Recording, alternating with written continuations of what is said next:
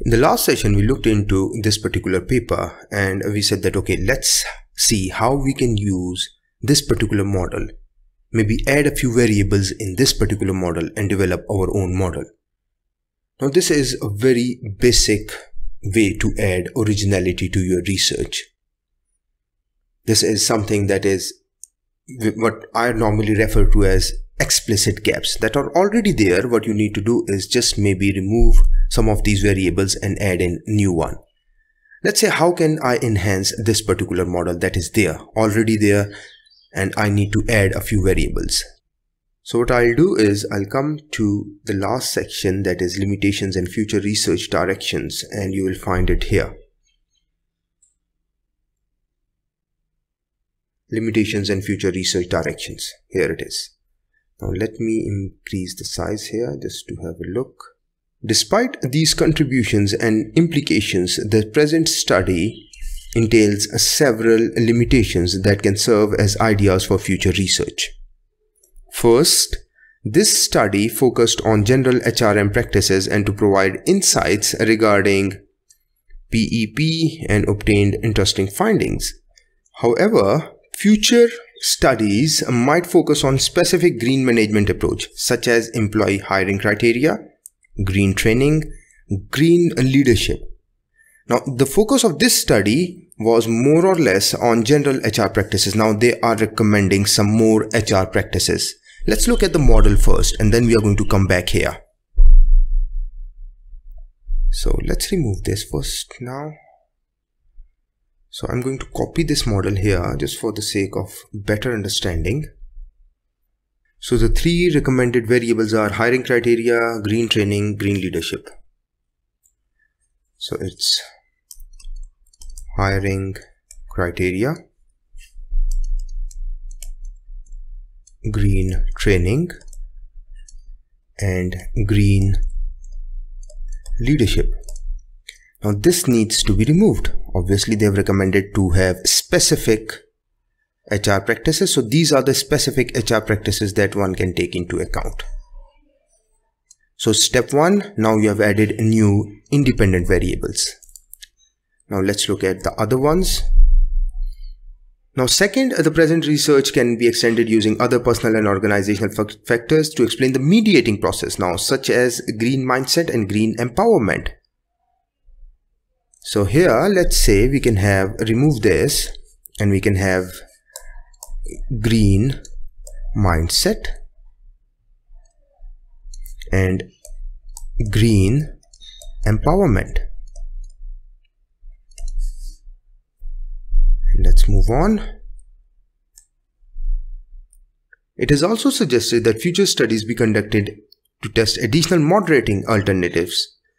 Now, what are the moderating alternatives? It could be intrinsic rewards, supervisors' personality traits, and it was a quantitative research, so you can have qualitative methods as well. May have a mixed method research. For now, I'm not interested in it. Contribution primarily relies or is focused on adding new relationships, new variables in your model, new methodologies in your model. Contribution is not focused on taking it from one culture to another culture. Yes, mixed method research can be a significant contribution. We are going to talk about a strong, weak contribution later as we go along the course. Finally, the study is one of the first. Okay, so they are recommending other cultures as well. So primarily my interest was in adding new variables, so which I have found. So if I come back here and if I look at it, this is what I'm getting. So my independent variable, and let's say the moderating, there were other moderating recommended as well. So let's have a look. Intrinsic rewards and personality traits. So moderator, let me put a note here. Moderating, intrinsic rewards and personality traits. So I've got all variables here. Let me make up my model. So hiring criteria, green training,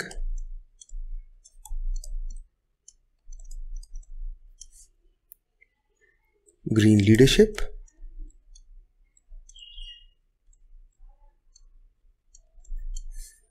And these HR practices will influence these two variables here. So these are my mediators, and they will influence these two variables here. And we can have these two moderators here influencing these relationships here.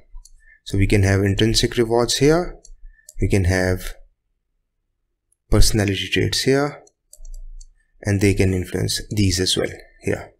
And you can remove this, just remove this. So what about servant leadership? Where is servant leadership? I wanted to work on servant leadership.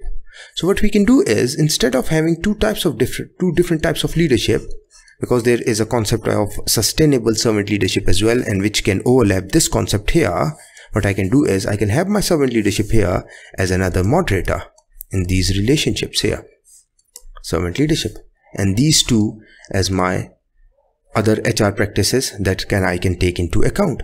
So now look at this. Based on one single paper, I have proposed a whole new model. But the problem that I might face is that somebody somewhere in the world might have read the same paper.